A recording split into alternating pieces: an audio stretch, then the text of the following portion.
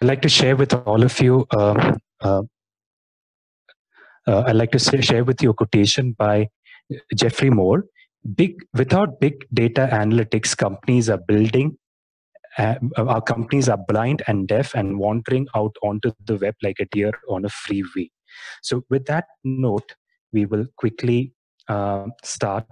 I'm pretty sure by now all of you must be familiar, especially since we all are academicians, we are familiar with what is called as the DIKW Pyramid, which stands for Data, Information, Knowledge, and Wisdom Pyramid. So the flow of information or the flow of data goes in this manner. Data, when you arrange data are actually raw facts. When you arrange data in a certain sequence in a meaningful way, we call that as information. When you utilize information to take any key decisions, then it is referred to as the knowledge, and knowledge club with perspective, or knowledge club with experience, we call that as wisdom. So this is what is referred to as the DIKW pyramid. And the reason why I wanted to stress on them is because we have to understand would be using softwares like Spreadsheet, Microsoft Excel, eViews, SPSS, because we're trying to mine the data that is available with us. We're trying to convert that into information. We're trying to convert that into knowledge. And also at the same time, we just want to leave a small note with all the participants, just in case if you are having any difficulty in terms of the audibility, I request you to quickly, just in case if you're having any difficulty with respect to this, you could note in the chat box. Okay, so with that note, we will move forward from them. Now, what exactly software is a software. It is a computer application which will help an organization to carry out analysis, and then also with the storage of data in tabular form. So basically, it helps to store data in the form of table, in the form of a table. So this is what is referred to as a spreadsheet software. Now, one unique aspect of a spreadsheet software is this. It will comprise of rows and columns. Okay? A spreadsheet software will comprise of rows and columns. So there are a number of spreadsheet softwares which are available. We have like Google Sheet, iWork, LibreOffice, Lotus Symphony, etc. So there are a number of softwares which are available, which we can use as a spreadsheet software. Now, of all of them, Microsoft Excel is probably the software which is widely used because of its instant success. Now, Microsoft, if you look at the history of Microsoft Excel Microsoft Excel is a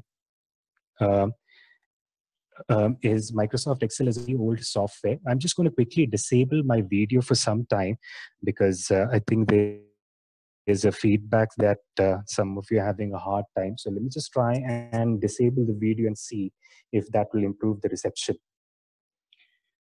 Okay, so talking about the Microsoft Excel, it is a really old software. The history of Microsoft goes back as old as 1982. Where the company came out with a software called as Multiplan. Unfortunately, back then, they had a very stiff competition from another company called as Lotus, which came out with a product called as Lotus 123. And Microsoft was not able to sustain the competition. So it really lost some amount of market share. But later in 1985, with the introduction of Apple Macintosh, Microsoft came back. And from there, it had been a success because there were regular updates which were provided.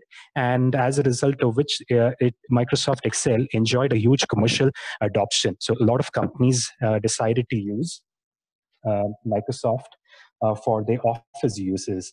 Now, today, Microsoft has got a very good market share because of its smartphone releases, and also because of cloud integration.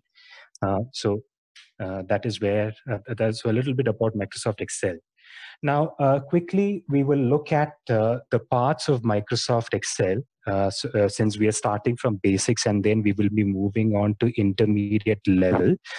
We will start off with the basics, and then we will move on to an intermediate level.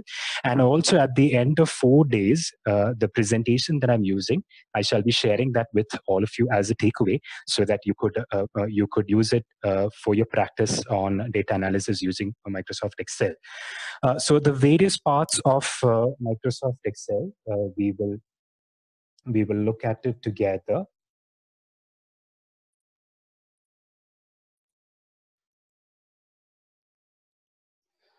Okay, so in Microsoft Excel, basically the screen that where my cursor is pointing out right now, this is referred to as the menu bar. Okay, so this is referred to as the menu bar. Menu bar is where we would be having access to access to uh, various functionalities of Microsoft Excel. Now, one good feature about Microsoft Excel is that what is called as a ribbon menu bar, which means if you quickly scroll over to this particular arrow that you see over here, and if you click it, the menu bar will collapse. Okay, so the menu bar will collapse, and this is referred to as a ribbon bar. Now, some other parts which is very important for us from our sessions point of view, this is referred to as the sheet bar. Okay, this is referred to as the sheet bar because sheet bar is what we will be using for toggling in Microsoft Excel between the various sheets. This is what we will be using for toggling between the various sheets. Also, another important section in Microsoft Excel, this is referred to as the address bar. Okay, this is referred to as the address bar. Now, please remember, Microsoft Excel is a spreadsheet software. And one of the unique aspects of the spreadsheet software is that it arranges data in the form of columns and rows. Okay, it arranges data in the form of columns and rows. So an address bar will help us to understand where exactly are we scrolling onto. Okay, it will help us to understand where exactly are we scrolling onto. So if I were to understand where my cursor is, you can just quickly look at the address bar and you will be able to identify where exactly the cursor is standing at. Another important section that we would be requiring is this particular part of Microsoft Excel, and this is referred to as the formula bar. Formula bar is basically the section of Microsoft Excel that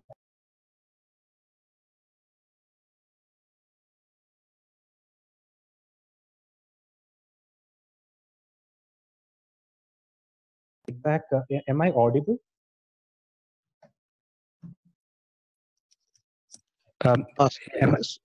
Sir, it's audible. Sometimes you are unmuting yourself. Okay. Okay. Keep the one close to your mouth so it will be audible, more audible. Okay. Okay, sir.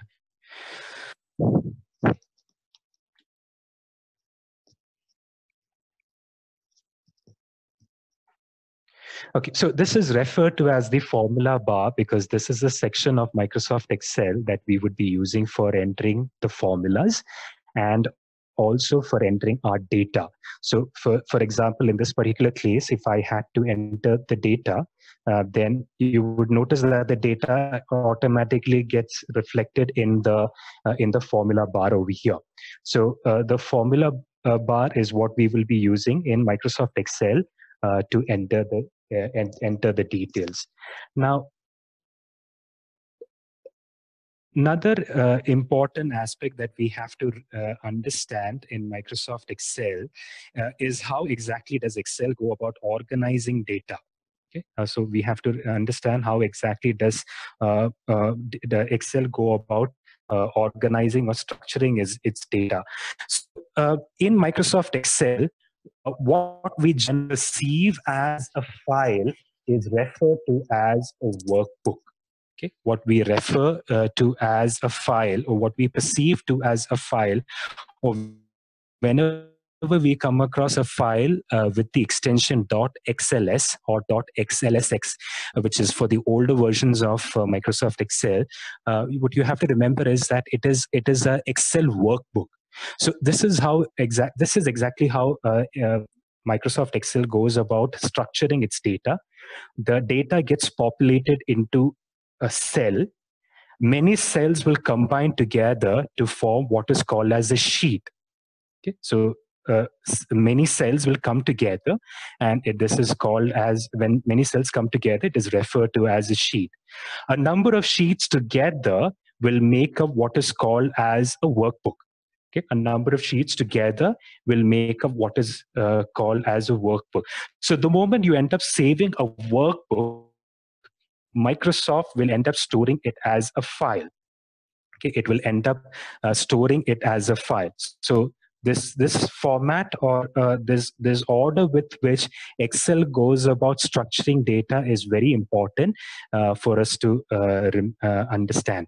So Excel stores information into cell. Many cells will come together and it will form a sheet. Sheets will combine together to form what is called as a workbook. The moment you save a workbook, it is referred to as a file. Now, as we had mentioned before, since Excel is a spreadsheet software, it stores it in a tabular form. So tabular form, each cell has a unique coordinate. Now, in Excel, each coordinate is referred to as a cell address. Okay, so each cell has each cell has a unique coordinate, and the coordinate is what we call as a cell address. So just like how we would receive our letters or parcel in our through post, where the sender will have to mention the address, they will have to mention the house number, street, lane, etc. Likewise, in Excel, every cell has got a unique address, and this address is referred to as a cell address. Now, cell address is of this format: column name followed by a row name. Okay? Column name followed by a row name. Now, columns are columns are named alphabetically. Okay? Columns are named alphabetically, and rows are named numerically. So if I were to say cell D5, okay, if I were to give the cell address as D5, what you should understand is that it is column D, row 5. Okay, it is column D and then row 5.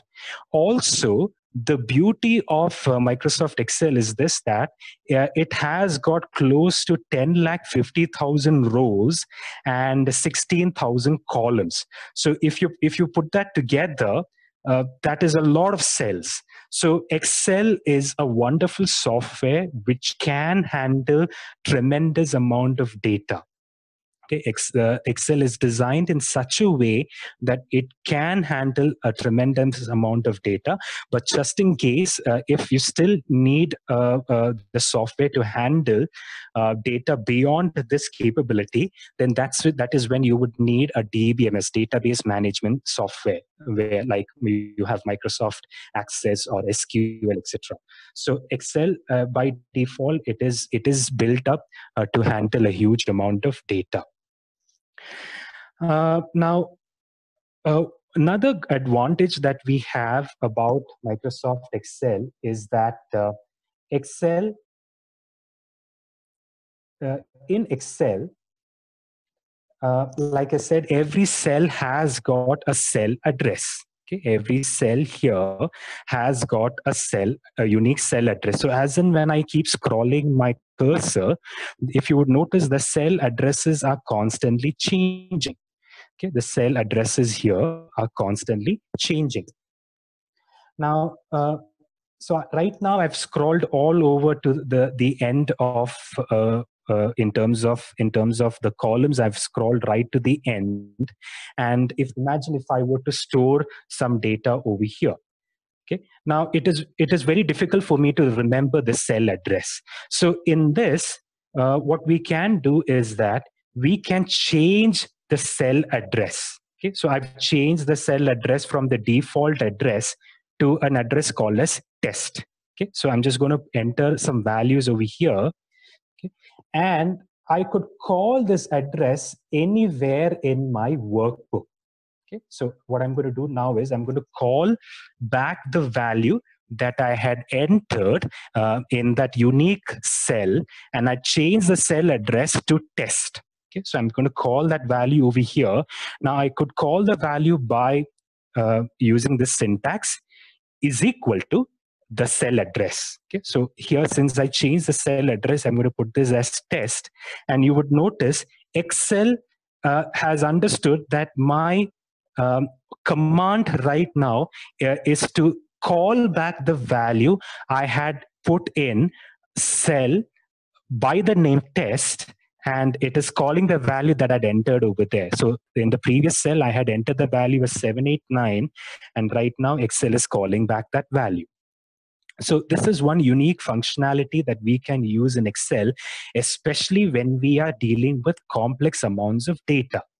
Okay, when we are dealing with complex amounts of data, instead of relying on the default, instead of relying on the default cell addresses, we could change the cell address. So here, imagine I were to enter. I have 3 students, and I were to enter these students' marks. And at some point of time, I in a later part of my workbook or my sheet, I will have to call these marks back. So one option is I could remember the default address. So here the default address is B9. Okay, but this is given by Excel by default, and this is a little difficult for me to remember. So I'm going to change this, and I'm going to enter this as the student's name itself, and I'm going to put this as Melbourne. So at later stages, when I'm working out with my Microsoft Sheet or my Microsoft Workbook, and I need to recall the mark of Melbourne, then all that I have to do is equal to Melbourne, and then I press enter. Excel will automatically call the value over. Excel will automatically call the value over. So this is one functionality that we can use in Microsoft Excel, especially when we are dealing with complex amounts of data.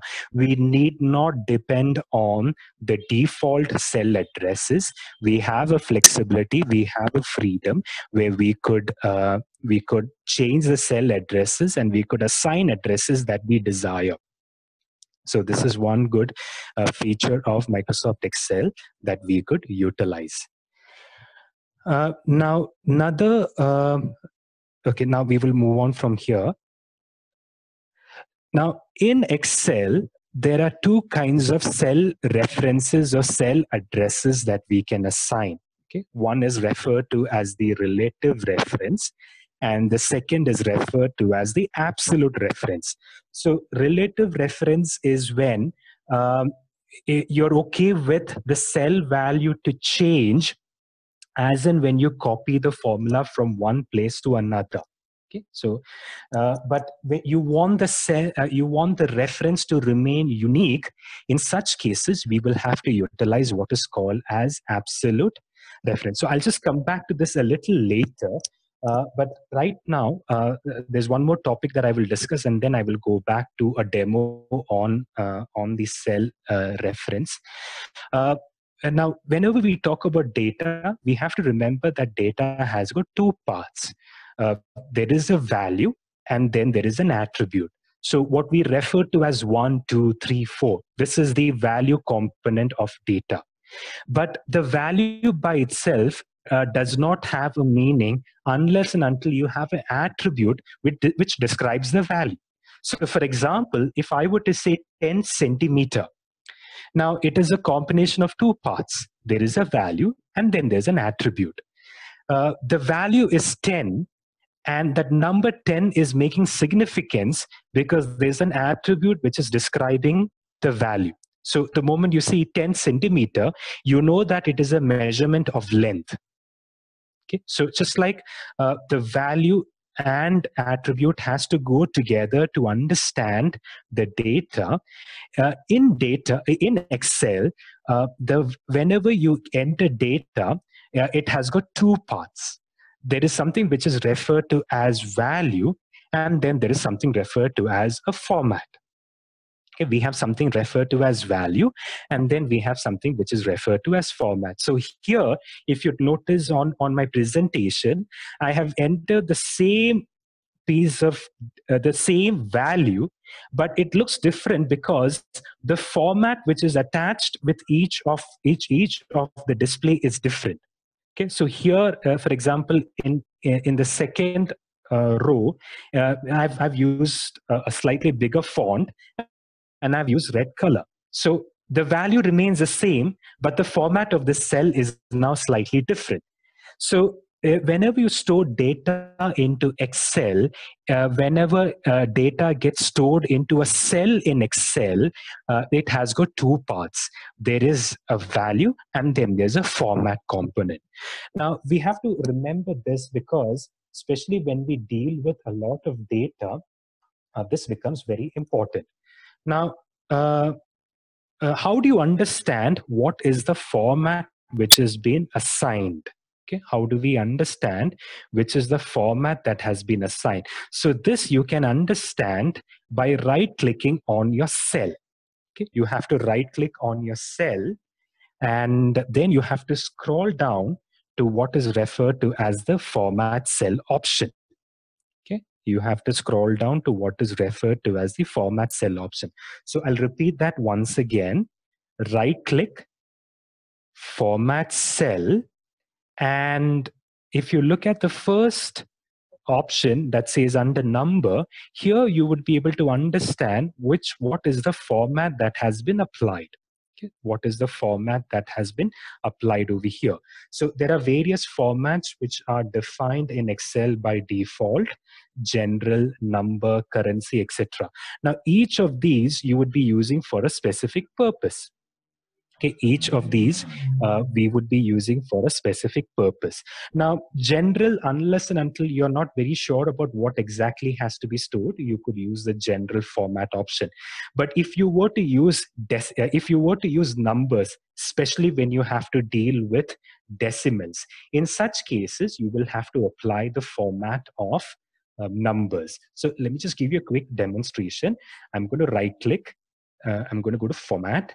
I'm going to select the format as number, and I have an option to define the number of decimals that I would like to use. And this we can change. By default, Excel gives an option of 2, but I can change this.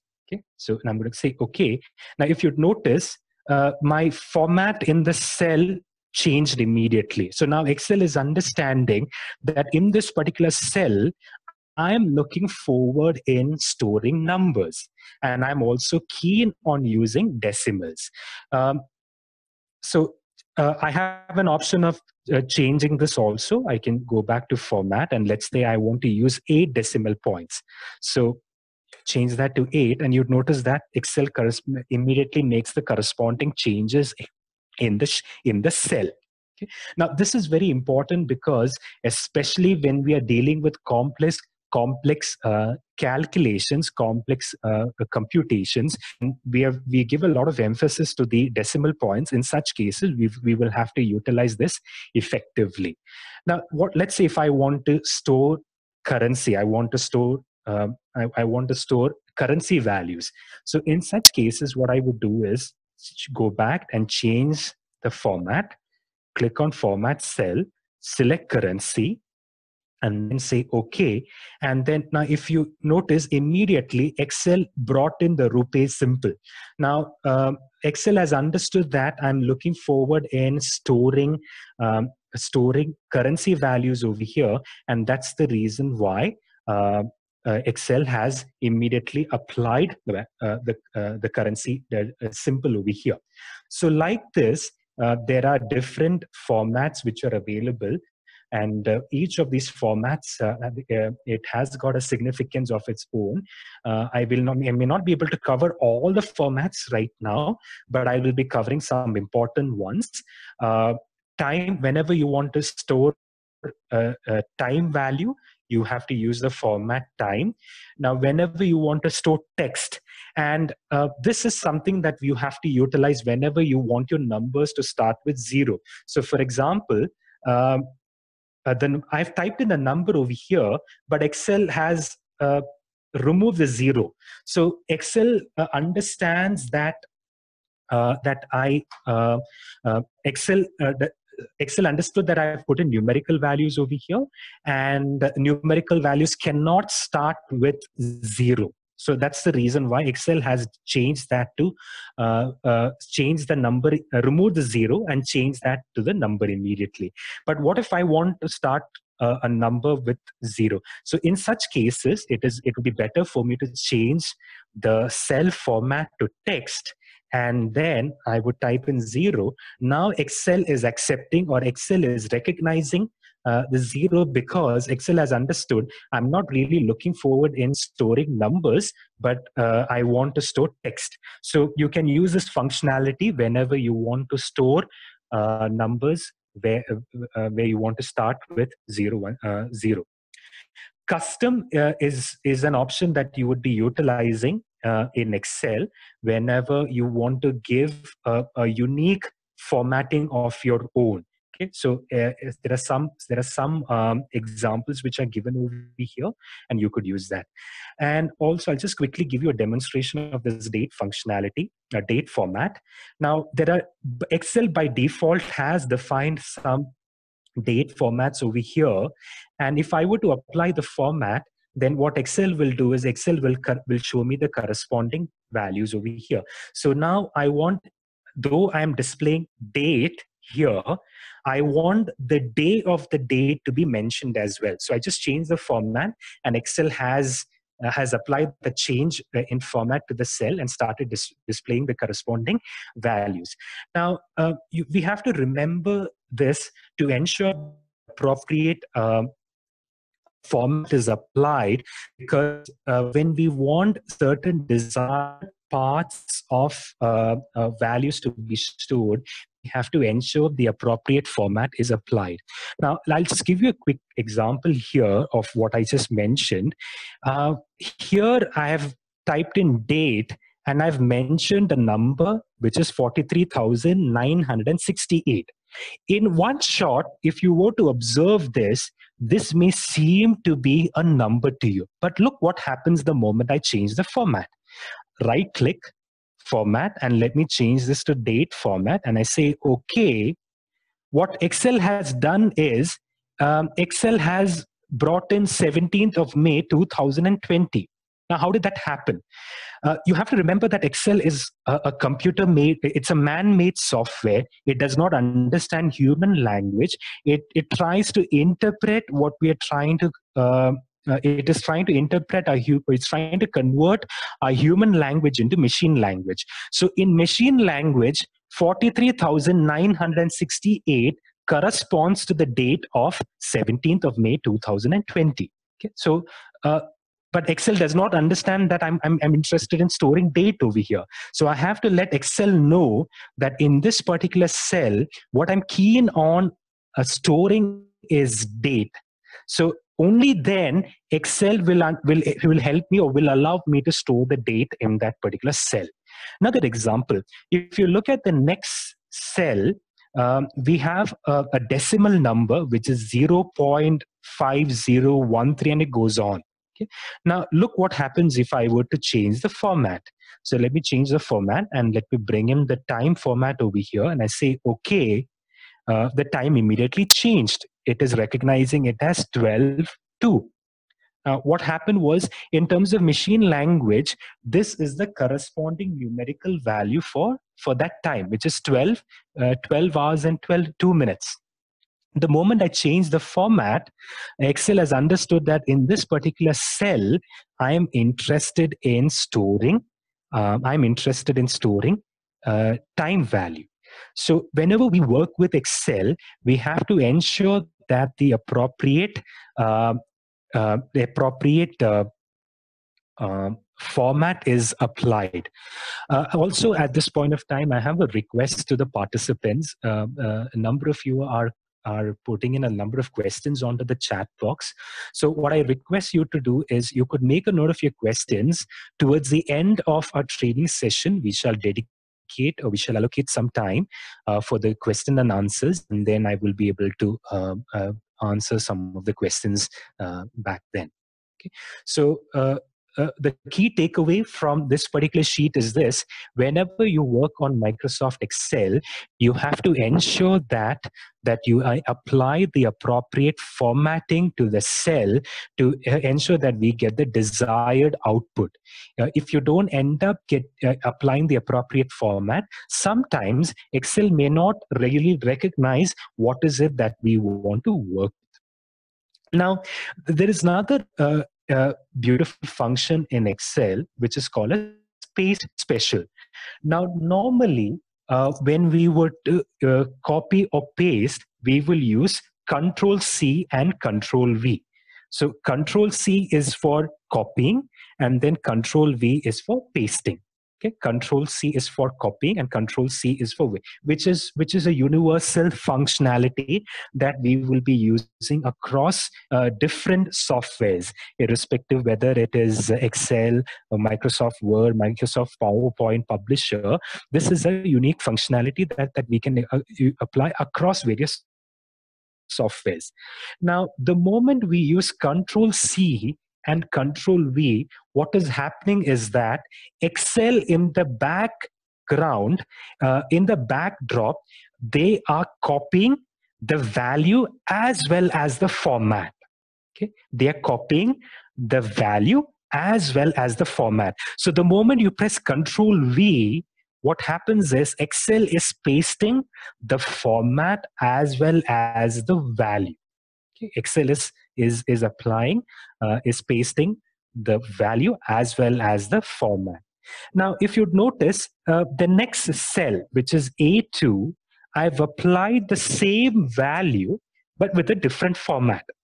And it goes on until the end. So all these cells that you see here on this particular screen or in this particular Excel sheet, paste special, what is happening over here is that Excel, I've stored in the same value with different formats. Now, if I were to scroll away to any of the cells and I were to paste, what Excel is doing simultaneously is that Excel is copying the value as well as pasting copying and pasting the value as well as the format. But there are certain scenarios where I'm interested only in the value. I'm not interested in the format. So in such cases, we have to use a functionality which is called as paste special. Okay, we have to use a functionality which is called as paste special. Now, how do we use paste special? We copy this by using the shortcut key Control C. Okay, we go to the cell where we desire the value to be pasted. Right click.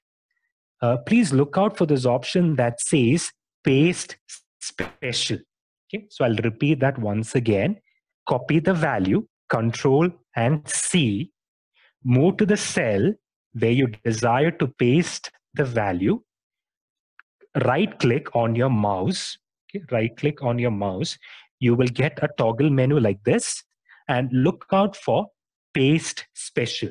Okay, please look out for paste special. Click on this and you get an option like this. So Excel not only allows me to copy and paste the value and the format, but it will help me, or it will allow me to copy and paste multiple things. So this I'll discuss a little later, but I'll quickly touch upon what I was talking, which was value. So I'm going to select value from here. By default, all is selected. I will have to change that to value. And then I say OK. And what Excel has now done is, Excel, now if you notice, the place from where I copied my data, the font was white in color. It had a green background and it had a dark green border. But when I came and pasted here, Excel has ignored the format and Excel has only applied the value.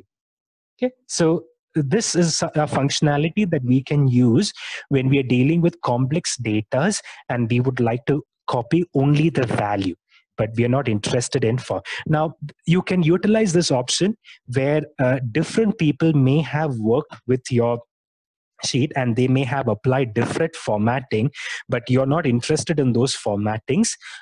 You want only the value to be copied. In such cases, you could utilize this formula. Now, I could apply this functionality to a range of data as well. Okay? So in Excel, when you select a number of data together, it is referred to as a range. Okay, this is referred to as a range. So here I've copied this entire range and I'm going to say Control C and I'm going to say Control V. I'm going to come to this particular cell, right click, paste special, and then I click on value and then I say okay. Notice what Excel has done for me. Excel has copied only the value. Here in all the source data, I had applied multiple formats, but Excel has not considered any of those multiple formats. The Excel has not considered any of those formattings. Excel has copied only the raw value for me, and I've pasted the raw value over here. Okay, so this is a beautiful functionality that you can use, especially when you come across complex data where multiple people may have worked on it and they may have put in a lot of fancy colors, fancy fonts. They may have altered the change. Instead of sitting and manually editing one by one, you could use this paste special functionality. Now, a paste special functionality can be applied for another reason also. Now here, in this particular sheet that I'm working, I'm really interested in this format. Okay, I'm really interested in this particular format. It is a beautiful color combination, gray color font, yellow color background, and I would like to apply this to this particular cell, E1, where I have entered the value data analysis. Okay, where I've entered the value as data analysis. So I like to bring in this formatting over here. So how do I do this? I would come here, Control C, okay, come to the desired cell. So for me, in this case, it is E1, okay, right click, paste special. This time, I want only the format to be applied. Okay, this time I want only the format to be applied. So in this case, what I would do is I would select the format option. Okay, I would select the format option and then I'm going to say okay. So now notice what Excel in my cell A3 and applied that in E1. Okay, but my value has not changed. My value, whatever value was previously applied to E1, it is remaining as it is. So data analysis was my value. Excel has copied the formatting, which was there in A3, brought that to E1 and has applied over there. Now we could try this for another cell. Now let's try this for A6. I'm really interested in this particular formatting. I'm going to say Control C here, come to E1, right click, paste special, format, okay, and then I'm going to say okay. So notice now here the formatting changed again.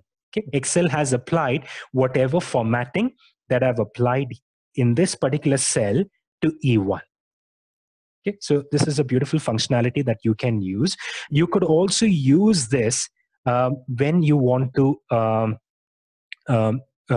especially in terms of when working out with fonts and different colors, you could use this paste special functionality. Now, the usage of paste special does not stop with that. I could use it for a number of reasons. Now, if you would scroll over to this particular place where I've entered the marks for 3 subjects, subject 1, subject 2, subject 3, and I've put in a formula. So I will touch upon the formula a little later, but I just want to talk about how paste special can be applied for formulas also. Okay, so here I've put in a formula for calculating the total. Excel has totaled up these three marks for me, and it has given me the total as 239. Now I have another need in this particular place where I want Excel to calculate the total of these three columns and give me the total over here. Now I obviously have an option where I could type in the formula and then carry out the operation that I desire. But in this case, since I have the formula readily available over here, what I'm going to do is I'm going to copy the formula from here and I'm going to apply this over here. So what I'm going to do is Control C on column K, on cell K2, scroll down to K7, right click, paste special, and then say value, and then I say okay. So I'm sorry, right click, paste special. Now since I'm interested only in the formula, I will scroll and change this to formula, and then I say okay. Now notice Excel has brought in the formula that I had applied in the previous cell, and it has applied the formula here for me. It has totaled up these three columns, the values in these three cells, and it's given me the total. Now, if I were to blindly do Control C and Control V, if I were to execute the same functionality with Control C, space special, and then I say value and say okay. Now what Excel has done is Excel has copied the value which was here and pasted it to here, but that's not what I desire. What I desire is that I want the formula to be applied here. So Control C, scroll over to here, right click, paste special, formula, and then say okay. Okay, so Excel has brought in that formula over here. It has applied the formula here, and it has given me the total. Okay? And the total of these three cells is 10. There is one more functionality for which that we can use. Okay, so please, all of you, I request all of you to quickly scroll on to the next sheet, which is paste special 2. Okay, paste special 2. Now imagine as an academician or as a faculty member, I'm given this particular table, and I'm expected to sit and enter. Now if you notice in each of these cells, it's a different formatting which has been applied. Maybe for my reporting purpose or for my report generation purpose, I've been asked to change the format, make sure that it's a uniform format throughout. Now instead of sitting and manually changing all this together, what I could do is I could copy this entire table like this, select the entire table. So you could select by using the left click of your mouse, select this, Control C, okay, and then go to the place where you want this to be applied, or where you want to paste this, right click, paste special, and then I say values, and then I say okay. Now Excel has brought down the table as it is, but if you would have noticed, Excel has omitted all the previous formattings that I had not previously, that was there in my previous table. It has omitted, it has left out all the previous formattings. Okay. Now there's one more functionality for which that we could use paste special for. We could use this for transposing data. Okay. Now imagine in Excel, if you would like to convert columns to rows and rows to columns, if you would like to convert columns to rows and rows to columns, what we would end up doing is we would end up manually sitting and typing all this. So what I would do is accounts, marketing. So I will have to sit and type like this, but this will consume a lot of my time. So what I would do is I could use the paste special functionality. So what I can do over here is copy the table as it is, Control C, go to the place where I desire, right click, I would say paste special, and select values, and you would notice over here there's an option that says transpose. If there's an option that says transpose, I will put a check mark over there. So I'll repeat that once again. Copy the table, Control C, right click, paste special, click on value, and then please apply a check mark to this transpose option. Okay? You will get an option to put a check mark over there. So put a check mark over there and then say okay. And if you'd notice, now what Excel has done is Excel has converted all my columns to rows and rows to columns. So instead of sitting and manually transposing the table, I could make Excel do the job for me. Okay, so what Excel has now done is Excel has converted all my columns to rows and rows to columns. So I'll repeat the steps once again. Copy the entire table, Control C, right click, paste special, value, and then put a check mark to transpose and then say okay. Now Excel has transposed my entire data. Excel has made the columns to rows and rows to columns. Okay, so this is a beautiful functionality of Excel that we can use, especially when we are handling a lot of data, and especially when we are handling with data with respect to research, especially when we are dealing with questionnaire computation and all that. This is one functionality where we can use for transposing our the data that we have collected in questionnaires, and we would have may have entered into a spreadsheet, and we want to now change the rows to columns. You could use this functionality. Okay, so this functionality is called as transpose. Now, next we will move on to the next sheet. The next sheet is where we will be dealing with what is called as a range. Okay, we will be dealing with what is called as a range. Now, range. And let me just quickly bring up the PPT also.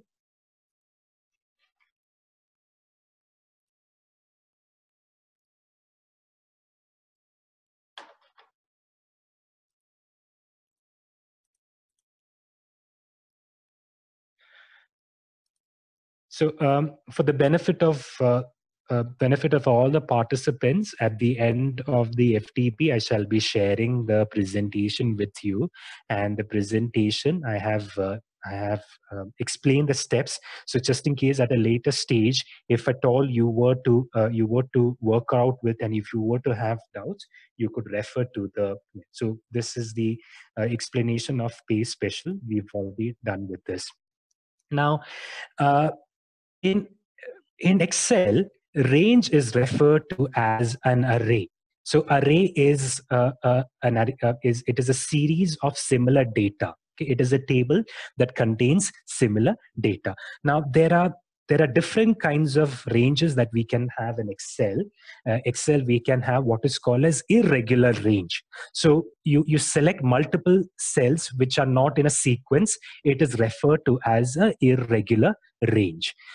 Then you have what is called as a symmetrical range. So symmetrical ranges are those arrays which are in a series. Okay, which are in a series. Now I'll quickly go back to the Excel sheet to explain this to you.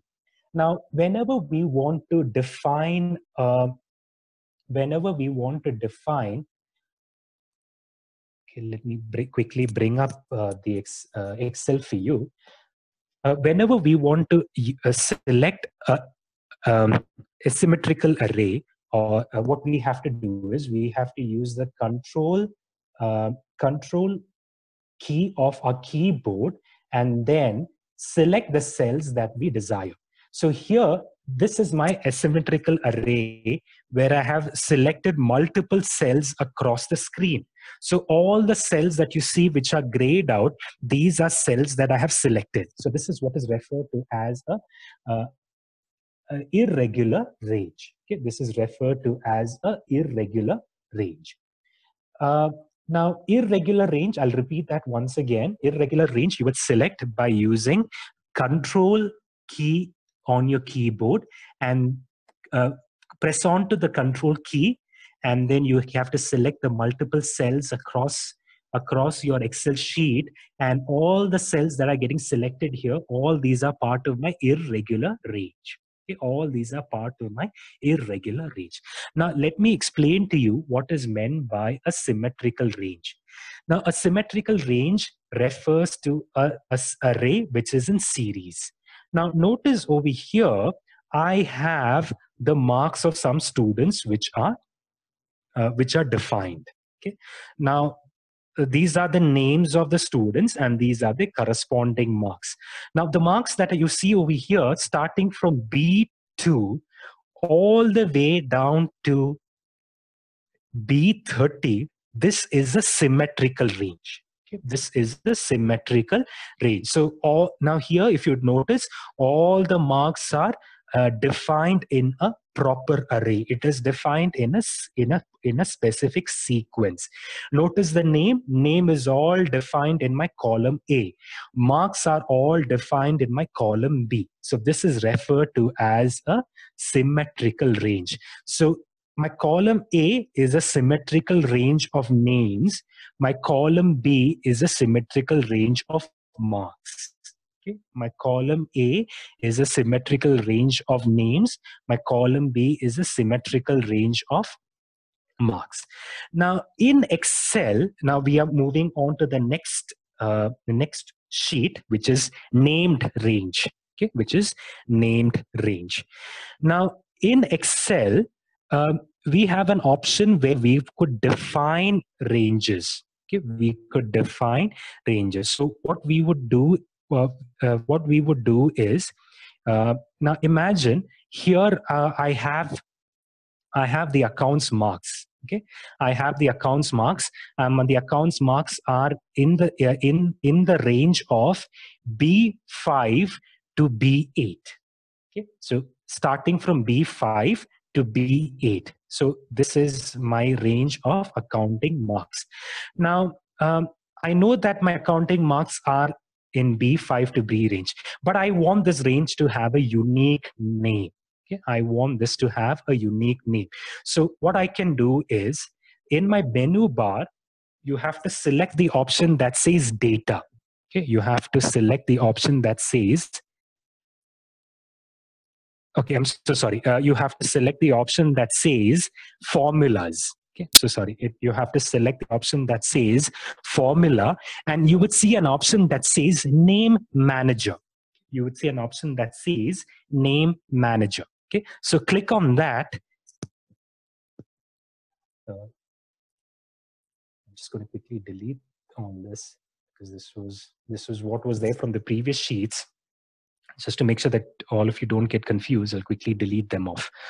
Now, I want to define a new range of my accounts marks. So I would say I have to click on the option that says new. Okay, and I'm going to give this a name. So I'm going to say accounts. And then I have to let Excel know when I talk about accounts, which is the cell range it must refer to. Okay, so I give the name under the names section as accounts, and then I will have to scroll over to refers to, and this is where I have to define the range. So I have to click on this particular button, this arrow button over here, select it like this. Okay, select it like this, and then say okay. Okay. Now, if you notice, Excel has selected accounts and the marks of accounts. It has defined from B5 to B8. Okay. It has defined from B5 to B8, and then I say okay. Okay, and then it is getting stored, and I will say close. Now, anywhere in my workbook, whenever I want to refer back to those accounts marks, I just have to say, I can call them with the range accounts. So I want now the sum of all these 4 marks. So instead of saying is equal to sum followed by the range, what I would do is I would call on the range that I had defined, which was accounts, and then I will close the bracket, and then I will say, so now what as Excel has understood is that when I talk about accounts, the name that I've given as accounts, I'm talking about the mark in these in this 4 columns. So like this, in Excel, you have an option of defining your own ranges, and you can assign unique names to those ranges, and you can call on those ranges, especially when you want to apply formulas. Okay? So you have an option of defining unique names for your ranges. So you could, as another example, let me try and define a range for the HR marks. So what I would do is I would have to go to formulas section. Okay, formula section, name manager, and then I would select new. Let me give a name here. Let me give this as HR. Okay, and then refers to, I'll have to click on this arrow button and then define my range. Okay, so in this case, the HR marks are in D5 to D8. Okay, D5 to D8. Okay, and then I say okay. So Excel has now created a new range for me, which says HR.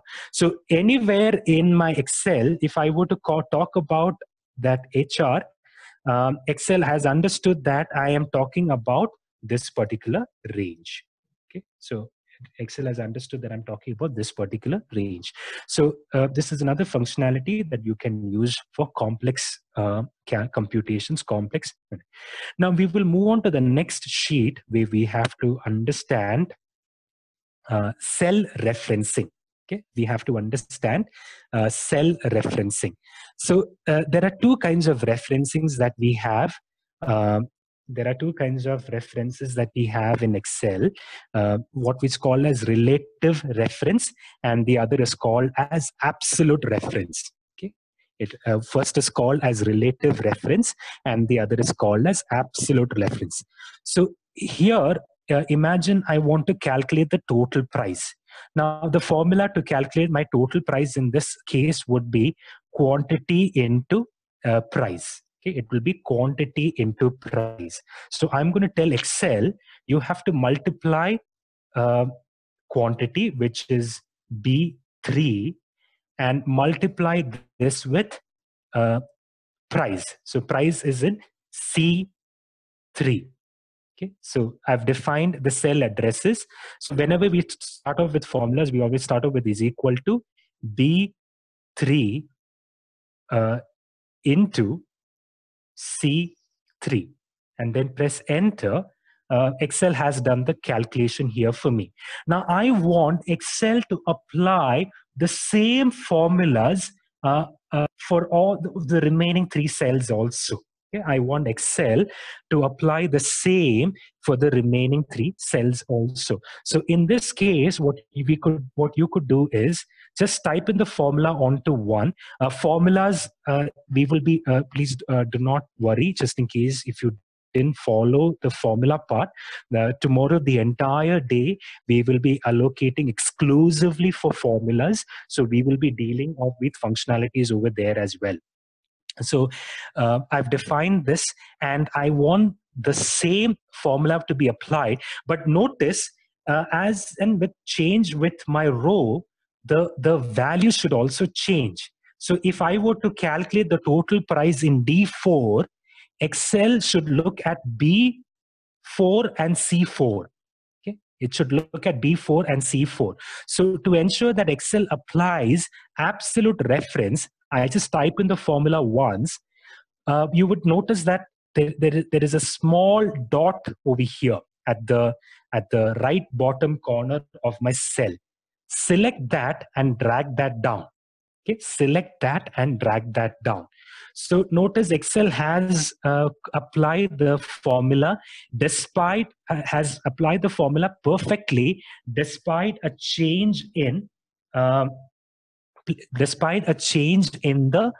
cell references. Okay, despite a change in a cell. So what Excel has done over here is Excel has done what is called as relative reference. So when Excel came down to D6, my Excel has understood that it has to look at B6 and it has to look at C6 to calculate the total price over here. So this is referred to as absolute. This is referred to as relative reference. Okay, this is referred to as relative reference. Now we'll talk about another scenario where we have to calculate the total incentives for the sales executives. So in my sales column that you see on the screen, we have the sales output of our sales representatives. Okay, we have the sales which has been carried out by the sales representatives, and the incentive would be uniformly decided by the management. However, in this case, the incentive is uniquely it is unique for all these four representatives. Each representative is not having a different incentive rate. All of them are having the same incentive rate. So in this case, I cannot expect Excel to do a relative reference. So if I were to do a relative reference, notice what is happening. If I were to do exactly what I did in the previous case, notice it has given me an error. Now, what has happened over here is when I try dragging down my formula, Excel is looking at sales, which is mentioned in B2, but B12, and the incentive rate, it should have picked up from B9, but since by default it is looking at a relative reference, it has gone to sales column. Okay, so that now this is numerical, this is text, so which cannot be multiplied. So in this case, I will have to use what is called as absolute reference. So in the four cases where I'm calculating the total incentive of my sales executives, Excel has to look at B9 to understand what is the incentive rate that I have fixed. Okay, Excel will have to look at B9 to figure out the incentive rate. So in this case, I'm going to use absolute reference, and absolute reference is defined using $symbol. So how do I do this? Is equal to sales, it has to pick up from the sales column, into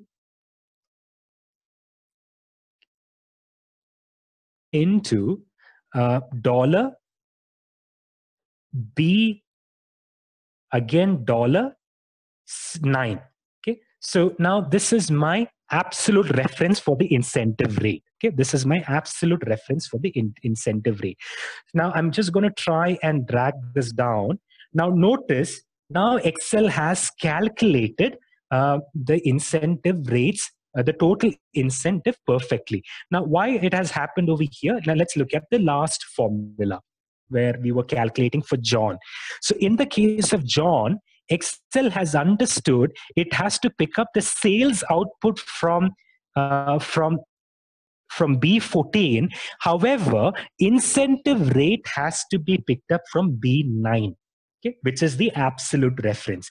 Since I have applied this with $signs, Excel has not changed. Even though I tried dragging the formula down, Excel has not changed. Excel has retained the absolute reference as it is, and it has calculated the incentive rate. So depending on our data structure, depending on our computation requirements, there are scenarios where we will have to use relative reference in Excel. There are scenarios where we have to use absolute reference in Excel. Absolute reference we will apply with the help of $symbol. So I hope this makes sense. Now we are moving on to the next functionality. The next functionality is what is called as autofill. Okay, so I request all of you to please scroll over to the autofill sheet. Please, all of you scroll over to the sheet that says autofill. Some of you have been trying to ask questions, but respecting the time of everyone in the group who are joined in online, I will be taking the questions only towards the end of the session. In that way, we will respect everyone's time, and we will also make sure that there is a fair chance for everyone to put forward your questions. Okay, now. There are certain situations where we would need Excel, where we would need to type in numbers which are in a series. So for example, here, imagine I have to type 1, 2, 3 until, let's say, 20. Okay. So one obvious way by which I could do this is I could type in manually. Okay. I could type in all this manually until 20. But instead of doing that, I could make Excel do the job for me. Okay. I could make Excel do this job for me instead of me having to sit and type. So I will type in the first maybe 2 or 3 series and the number, and then I will select the series like this. Okay, so type in maybe 1 or 2 entries in the series and select the series like this. Now notice I would have got a dot button, and the moment I scroll my mouse over it, it changes to a plus sign. Okay, so I'll repeat that once again. I've typed in the first 3 series in the number, okay, and I have selected this range. Now, how do I select the range? I would select it by clicking on left button of my mouse, scroll down like this, and then using my mouse again, I'm going to scroll over to this this dot that I see at the right bottom corner, okay, and I'm going to drag it down like this. Now, the moment I drag it down, Excel has understood that I'm trying to complete a series. Okay? Excel has understood that I'm trying to complete a series, and Excel is filling out the remaining numbers for me. So I could continue with this autofill option until the numbers that I desire. So here, now imagine I had a situation where I had to type in numbers until 500. Instead of me manually sitting and typing in until 500, I've made Excel do the job for me. Okay? So Excel has, I've used the autofill option, and I have used the autofill option, and I've told Excel that you have to complete the series for me, and Excel has done that for me. Okay, so whenever you use the autofill option, it is very important for you to explain to Excel what is it that you desire.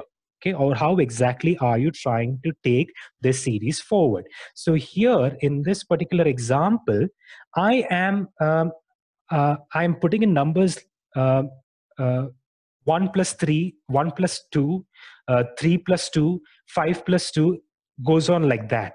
Okay, so instead of me having to sit and type in the numbers manually, I'm going to make Excel complete the series here for me. So Excel has understood that I'm looking at adding 2 to every subsequent number in the series, and it has completed the remaining for me.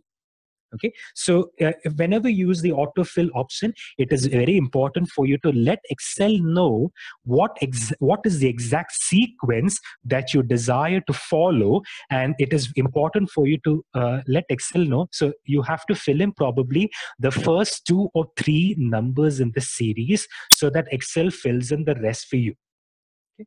Now, I'm going to now I could use this option for multiple cases. Now let's talk about a scenario where I've typed in a date over here, and I'm just going to try and drag this down like this.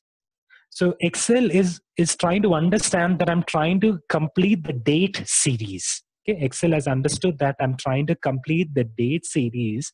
So what Excel has done is Excel has completed the series for me. So I'll repeat that once again. I typed in the first date of my series. I come down to the right bottom corner of my cell, and as soon as I hover my mouse over it, notice that my mouse cursor has changed to a plus sign, and I'll have to drag it down like this. And the moment I drag it down like this, Excel is completing the series for me. Okay, Excel is completing the series for me. Now let's talk about another situation where I want the day of the month to be fixed, but I want the months to be different. Okay, I want the day to be fixed. I want it to be first, but I want the months to be different. So if I were to do this by default, then Excel will only change the first day of the month. But if I want to change the month, then I have to let Excel know. Maybe I'll just fill in one more series in this, and then I will do the same. Okay, I will do the same. select this range, scroll down to the right bottom corner, and drag it down like this. Now, when I completed the first two series in the number, Excel understood that I wish to retain the day of the month. However, I want the month to change. So Excel has applied its logic. It has understood this is what I desire, and it has completed the remaining sequence for me. Okay, it has completed the remaining sequence for me. Now, another scenario, I want the day, I want the month to be the same, but I want the year to change. Okay, I want the day and the month to be the same, but I want the year to change. So in this case, what I would do is I would have to let Excel know what is it that I desire, and what I desire is this. I want the day and the month to be the same. However, I want the year to change. So I've completed the first two numbers in the series, and I'm going to drag it down like this. So now what Excel has done is, Excel has understood, I want the day, I want the month to be fixed. However, I want the year to change. So Excel has completed the remaining entries in my series depending on the logic that I have applied. Okay, Excel has completed the remaining numbers in the series depending on the logic that I have applied. Okay, so this is a wonderful option that we can use. Now let's talk about some other scenarios where we would be using the autofill option. Now let's talk about time. Now here I've entered the first entry in the series, which is 12 a.m. and I am going to drag this down like this. So what Excel has understood is Excel has completed the remaining series for me by changing the hour. Okay? Excel has completed the remaining entries in the series by changing the hour. But this is not what I want. I want intervals of 10 minutes. Okay? I want intervals of 10 minutes. So what I'm going to do right now is I'm going to complete maybe one or two numbers in the series by letting Excel know I'm looking at completing my series in time intervals of 10 minutes. So I've entered the first two numbers. I'm going to select this range. I'm going to scroll down to the right bottom corner. The moment the cursor changes to plus sign, click on it and then drag it down like this.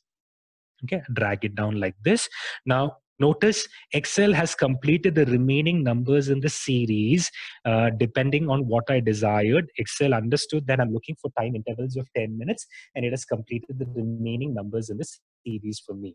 Now imagine if I were to pick up 15 minutes interval. Okay, if I were to pick up 15 minutes interval, so what I would do now is I would complete maybe the first two entries, 12 and then 12:15. Select the range, go down and then ensure that the autofill option turns up.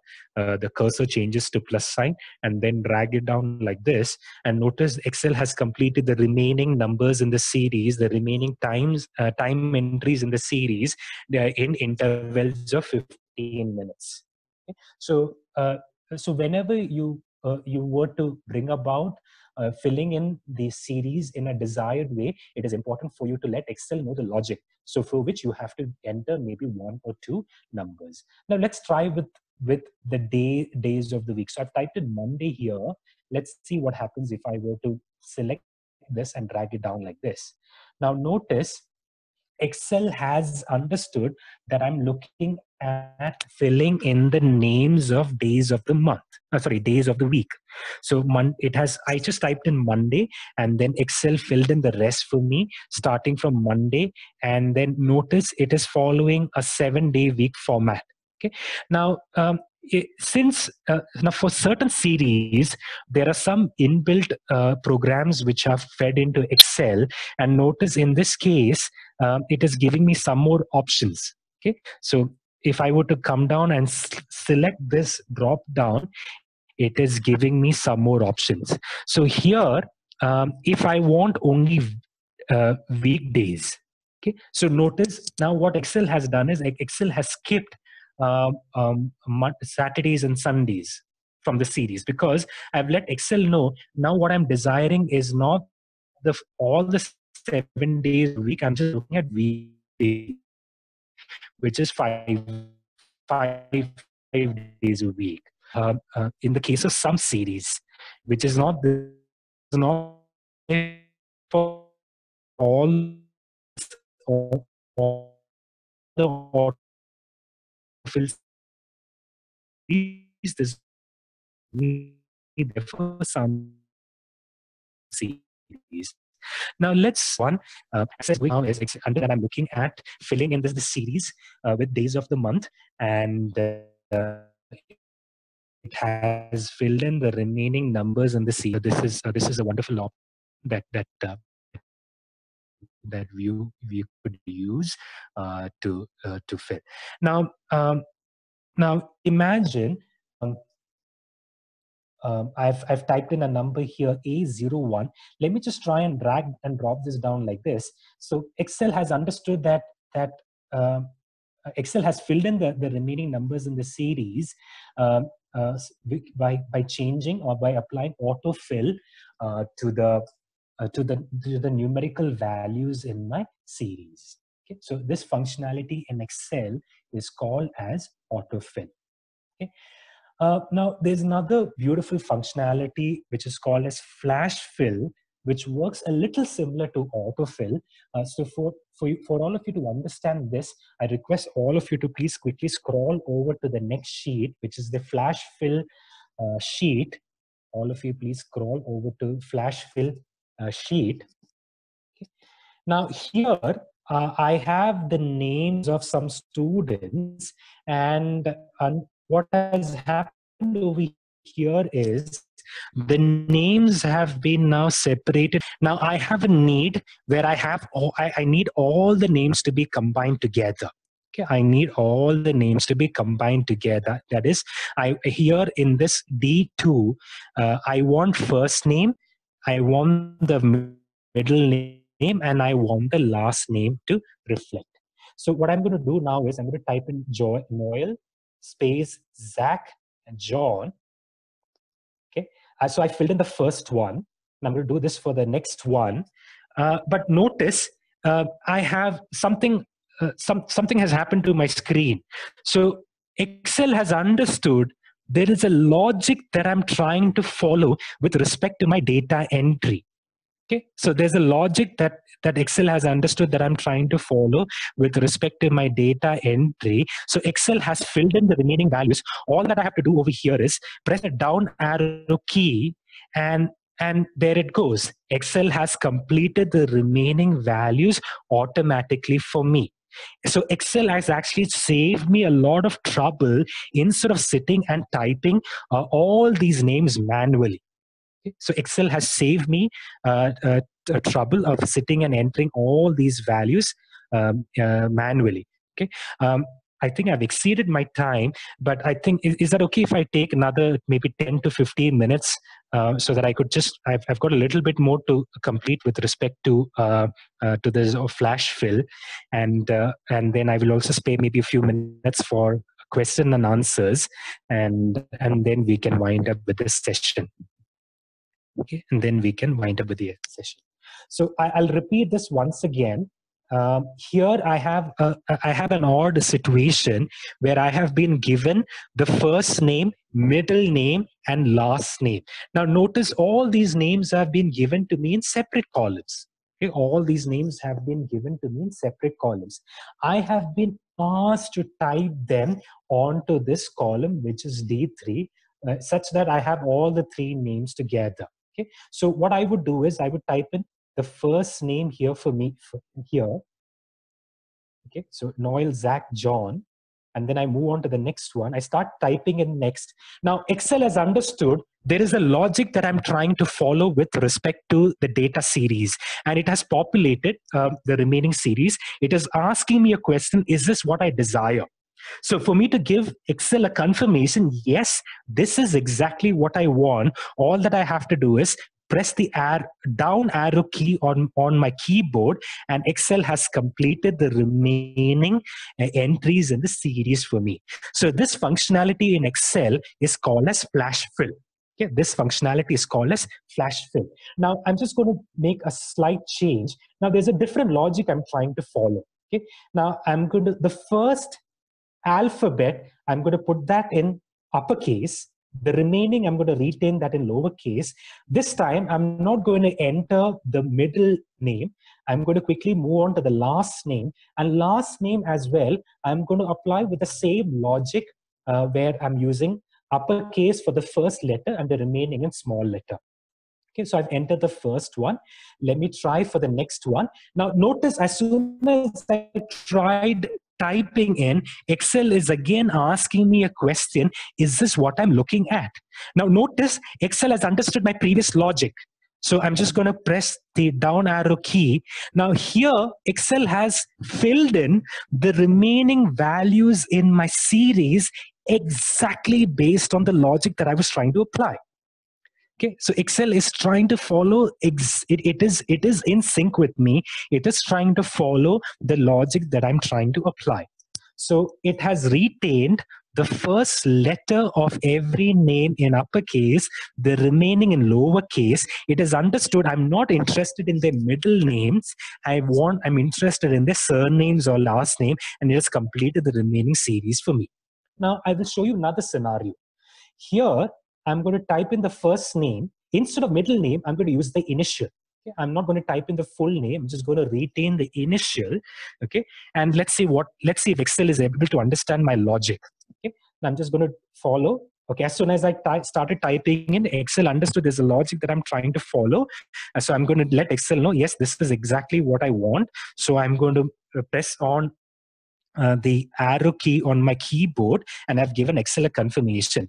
So for the remaining all the names, Excel has beautifully applied the same logic that I was trying to use. It has used the first name, it has taken only the initial from the middle name, and it has added the last name. Okay, so this functionality of flash fill you can use for typing out complex values. Okay, the only thing that you have to remember is that flash will fill. The option of flash fill will be given to you only if Excel is able to understand the logic that you are able to follow, that logic that you're trying to apply. Okay, so the option of flash fill will get provided to you only if Excel understands the logic that you're trying to follow in processing the data entry. So Excel by default will try and provide. So maybe I'll give you another example. Here I'm going to type in the first name, and for the last name, just going to use the first thing. And notice now what Excel has done is Excel has understood my logic. So the moment Excel understood the logic, that is when it will give me the flash fill option, and then I could give a confirmation to Excel. Okay. So this is another beautiful functionality that you could use in Microsoft Excel for the entry of complex data. So with that note, I think I'll quickly wind up. I've covered most of what I intended to cover for today. Tomorrow's class, again, I will be